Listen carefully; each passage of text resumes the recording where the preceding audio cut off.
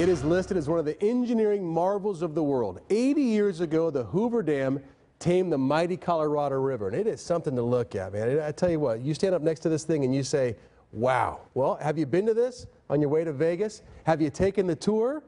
Chances are you didn't learn these 5 secrets. Hoover Dam secret number 5.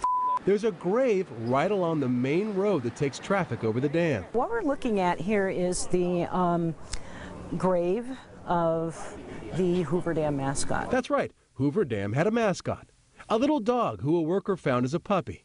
He roamed the dam site as it was being built and greeted visitors in the first year the dam was open. He was accidentally run over by a work truck in 1941. A little plaque and cement cover marked that gravesite. This is where the dam construction workers buried him. Everybody loved this dog.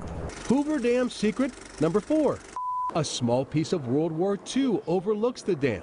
See this little building? Immediately after Pearl was bombed, they built that pillbox. That's right. This is a gun emplacement built just after Pearl Harbor was bombed. Its mission? To protect the dam from air attack. And the idea was that if a Japanese bomber or a German bomber somehow got down in here, they'd be able to shoot it down before it could destroy the dam or damage the dam. Right. Though it would have been very unlikely that they could have done much damage to the dam anyway, because that's really one big huge hunk of concrete. Right. Hoover Dam secret number 3.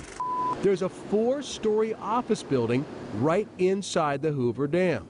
So those who head to their dam job work in their dam office. People may not know that there's like office space here at the dam.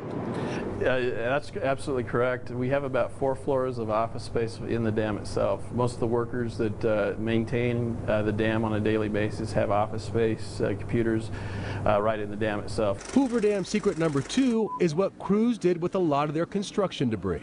Another interesting thing you may not know about Hoover Dam, behind me here, as the road, this is on the Arizona side, zigzags up, it's built on what they call spoil from the dam.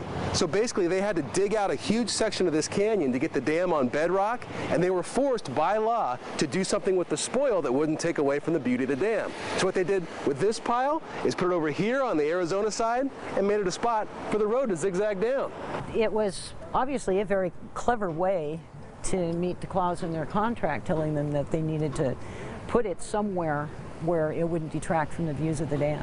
And Hoover Dam secret number 1, maybe the most impressive of all. 80 years after the dam opened, it continues to get stronger.